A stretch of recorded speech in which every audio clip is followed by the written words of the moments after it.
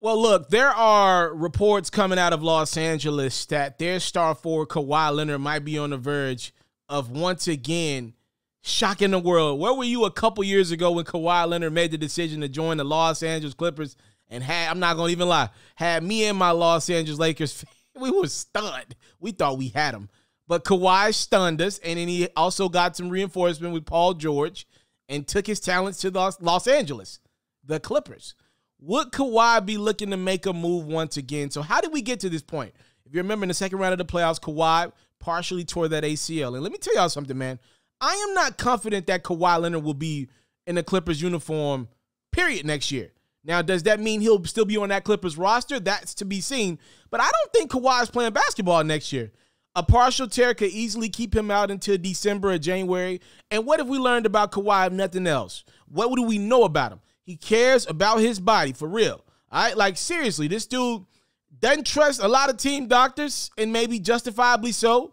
But he is going to, if he doesn't feel 100% confident in his body, he ain't playing. He did it with the Spurs.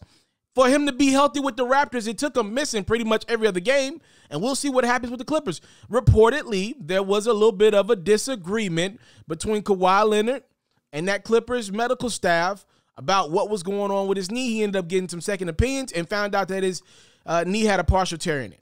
So if you're the Clippers, it's like, is this dude mad at us? Is there a possibility he'd leave us after all we've done to bring him here?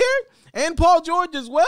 Is he going to leave us high and dry? We shall see. What Kawhi Leonard could possibly do is opt out of his deal. If he were to opt out his deal, he'd be an unrestricted free agent. If you're an unrestricted free agent, he'd have a few teams that could sign him straight up and down. If he wanted to get other teams involved, what he would need to have happen is have the Clippers, his former team at that point in time, work with the team that he wants to go to and work out a sign and trade that allows these teams to do this from a financial cap perspective. So we shall see. But there are reports out there that Kawhi Leonard could very well easily opt out of his deal. Now, to be fair, if Kawhi Leonard opts out of this deal the last year with the Clippers, that doesn't mean he's necessarily leaving Los Angeles. He could easily opt out of his deal and go get another bag with the Clippers right now. Rehab on their dollar. All right? But that also could mean he could be potentially looking at teams like the New York Knicks that got all the cap space in the world to sign a Kawhi. If they wanted to be real with you, they could potentially bring in a Kawhi and a Chris Paul if they were both willing to take a little bit of a pay cut.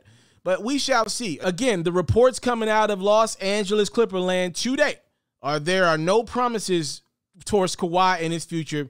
All things are still on the table. Y'all let me know what y'all think Kawhi Leonard will do as we get closer and closer to NBA free agency, the 2021 edition. All right? Should be a fun, festive ride. You want to make sure you're locked in with your boy on this platform here. Subscribe at Hoops Pharaoh for the latest and the greatest in NBA free agency 2021. All right?